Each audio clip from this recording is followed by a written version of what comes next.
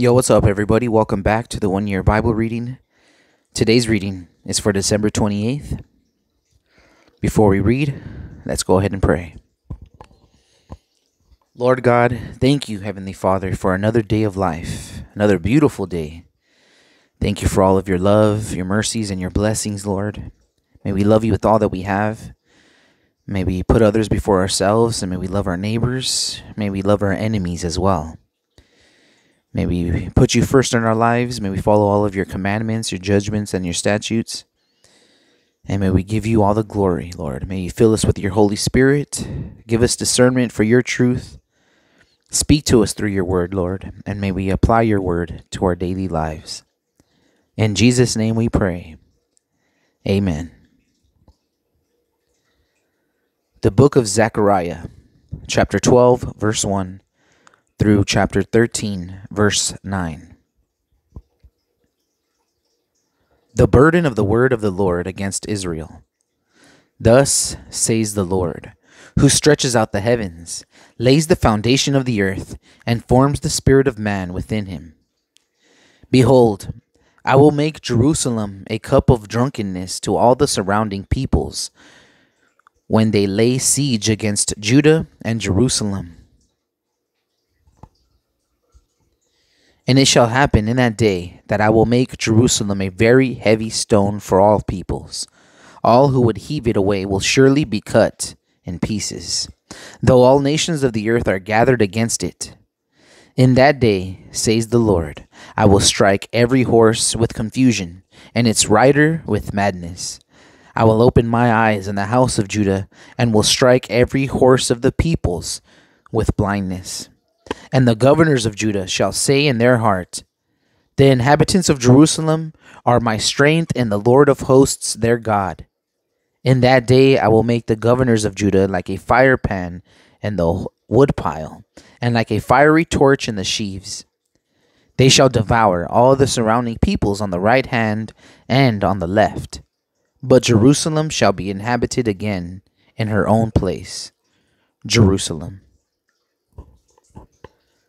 The Lord will save the tents of Judah first, so that the glory of the house of David and the glory of the inhabitants of Jerusalem shall not become greater than that of Judah.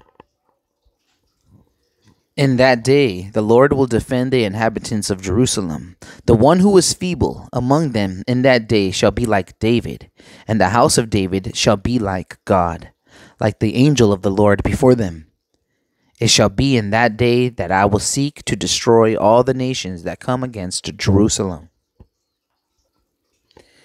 And I will pour on the house of David and on the inhabitants of Jerusalem the spirit of grace and supplication. Then they will look on me, whom they pierced. Yes, they will mourn for him as one mourns for his only son, and grieve for him as one grieves for the firstborn. In that day there shall be a great mourning in Jerusalem, like the mourning at Hadad Rimmon, in the plain of Megiddo. And the land shall mourn, every family by itself, the family of the house of David by itself, and their wives by themselves, the family of the house of Nathan by itself, and their wives by themselves, the family of the house of Levi by itself, and their wives by themselves, the family of Shimei by itself, and their wives by themselves, all the families that remain, every family by itself, and their wives by themselves. In that day a fountain shall be opened for the house of David, and for the inhabitants of Jerusalem, for sin and for uncleanliness. It shall be in that day, says the Lord of hosts, that I will cut off the names of the idols from the land, and they shall no longer be remembered. I will also cause the prophets and the unclean spirit to depart from the land. It shall come to pass that if anyone still prophesies, then his father and mother who begot him will say to him, you shall not live, because you have spoken lies in the name of the Lord. And his father and mother who begot him shall thrust him through when he prophesies.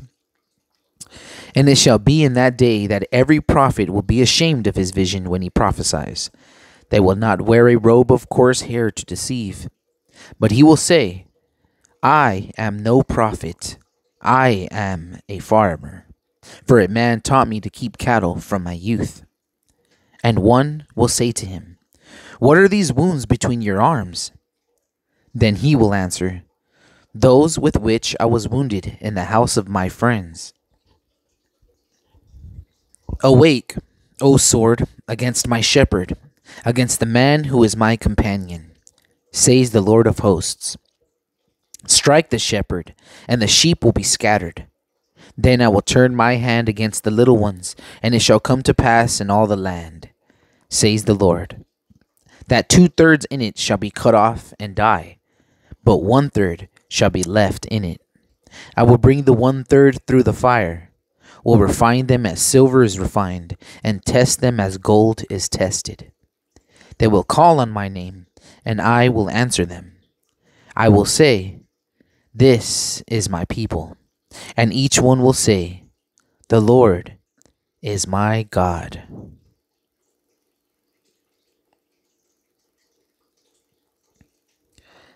The book of Revelation, chapter 19, verses 1 through 21. After these things I heard a loud voice of a great multitude in heaven, saying, Alleluia! Salvation and glory and honor and power belong to the Lord our God. For true and righteous are his judgments, because he has judged the great harlot who corrupted the earth with her fornication. And he has avenged on her the blood of his servants shed by her. Again they said, Alleluia! Her smoke rises up forever and ever. And the 24 elders and the 4 living creatures fell down and worshipped God, who sat on the throne, saying, Amen. Alleluia. Then a voice came from the throne, saying, Praise our God, all you his servants and those who fear him, both small and great. And I heard, as it were, the voice of a great multitude, as the sound of many waters, and as the sound of mighty thunderings, saying, Alleluia! For the Lord God omnipotent reigns. Let us be glad and rejoice and give him glory. For the marriage of the Lamb has come, and his wife has made herself ready. And to her it was granted to be arrayed in fine linen, clean and bright, for the fine linen and the righteous acts of the saints. Then he said to me, Write, Blessed are those who are called to the marriage supper of the Lamb. And he said to me, These are the true sayings of God. And I fell at his feet to worship him. But he said to me, See that you do not do that. I am your fellow servant and of your brethren who have the testimony of Jesus. Worship God, for the testimony of Jesus is the spirit of prophecy. Now I saw heaven opened, and behold, a white horse, and he who sat on him was called Faithful and True, and in righteousness he judges and makes war. His eyes were like a flame of fire, and on his head were many crowns. He had a name written that no one knew except himself. He was clothed with a robe dipped in blood, and his name is called the Word of God.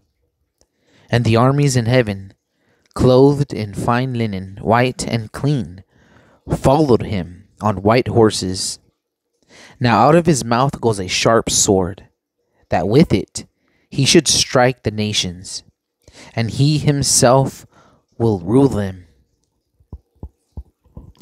with a rod of iron. He himself treads the winepress of the fierceness and wrath of Almighty God. And he has on his robe and on his thigh a name written, King of Kings and Lord of Lords. Then I saw an angel standing in the sun, and he cried with a loud voice, saying to all the birds that fly in the midst of heaven, Come and gather together for the supper of the great God, that you may eat the flesh of kings, the flesh of captains, and the flesh of mighty men, the flesh of horses and of those who sit on them, and the flesh of all people, free and slave, both small and great. And I saw the beast, the kings of the earth, and their armies, gathered together to make war against him who sat on the horse and against his army. Then the beast was captured, and with him the false prophet who worked signs in his presence, by which he deceived those who received the mark of the beast and those who worshipped his image. These two were cast alive into the lake of fire burning with brimstone. And the rest were killed with the sword which proceeded from the mouth of him who sat on the horse. And all the birds were filled with their flesh.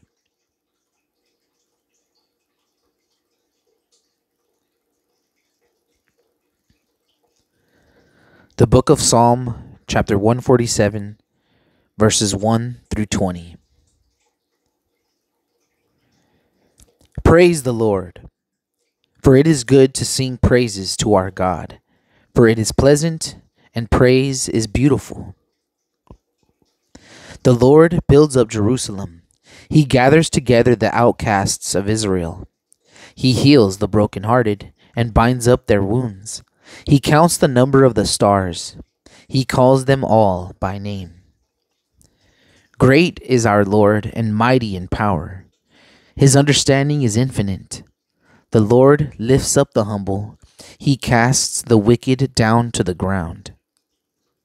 Sing to the Lord with thanksgiving.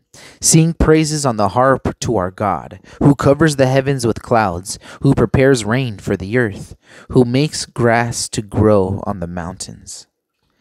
He gives to the beast its food, and to the young ravens that cry. He does not delight in the strength of the horse. He takes no pleasure in the legs of a man. The Lord takes pleasure in those who fear him, in those who hope in his mercy. Praise the Lord, O Jerusalem. Praise your God, O Zion. For he has strengthened the bars of your gates. He has blessed your children within you. He makes peace in your borders and fills you with the finest wheat. He sends out his command to the earth. His word runs very swiftly. He gives snow like wool. He scatters the frost like ashes. He casts out his hail like morsels. Who can stand before his cold? He sends out his word and melts them. He causes his wind to blow and the waters flow. He declares his word to Jacob, his statutes and his judgments to Israel. He has not dealt thus with any nation, and as for his judgments, they have not known them. Praise the Lord.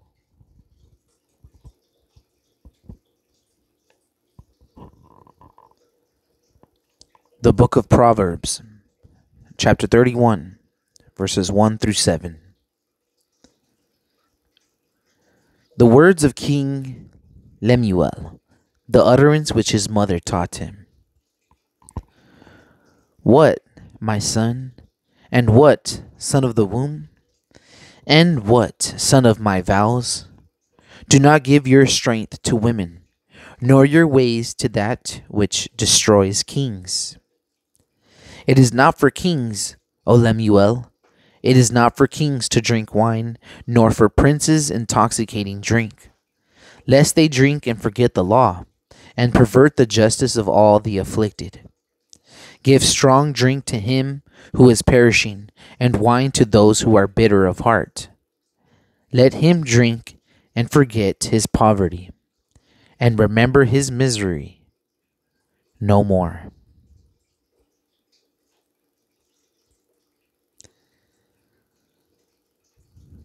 Hope you all have a great day. Hope to see you tomorrow. And may God bless you all.